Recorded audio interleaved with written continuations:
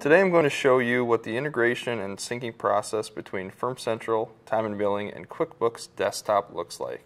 The first step would be to confirm access to sync Firm Central, Time and Billing with QuickBooks Desktop. You do this by going into the admin mode on Firm Central. Go over to the list on the left-hand side of the page and click on Product Integrations. Select Intuit QuickBooks. Once access has been turned on, the user will see QuickBooks Desktop as active with an initial connect date listed. All payments and invoices entered in Firm Central Time and Billing following the initial connect date will be pushed into QuickBooks Desktop. The actual sync between Firm Central and QuickBooks goes through a 4-step process. To begin the sync, right-click on the icon for Firm Central Desktop, which is located in your computer's system tray within the taskbar, and click QuickBooks. This will open the QuickBooks Action menu where you can begin syncing to QuickBooks Desktop. For the first time accessing the sync, the user will need to open the QuickBooks Desktop company file.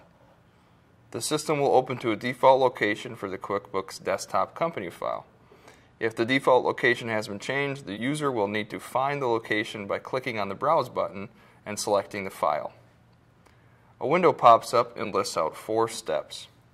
Clients, Matters, Invoices, and Payments. This is a one-way sync, and this is the content that will transfer or flow from Firm Central to QuickBooks. In QuickBooks, clients become customers, matters become sub-customers, and balance details are pushed to the accounts receivable account.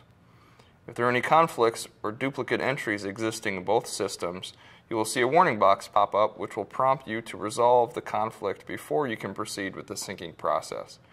Once resolved, the syncing process continues and you would wait until that completes.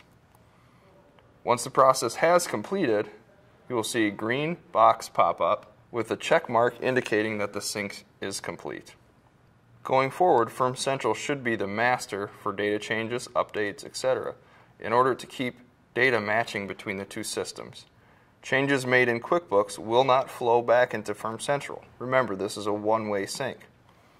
Items that will not sync to QuickBooks include closed matters, previously generated invoice totals, previous payment transactions, trust accounting data. Entries will need to be made in both Firm Central and QuickBooks, and Firm Central Time and Billing statement data.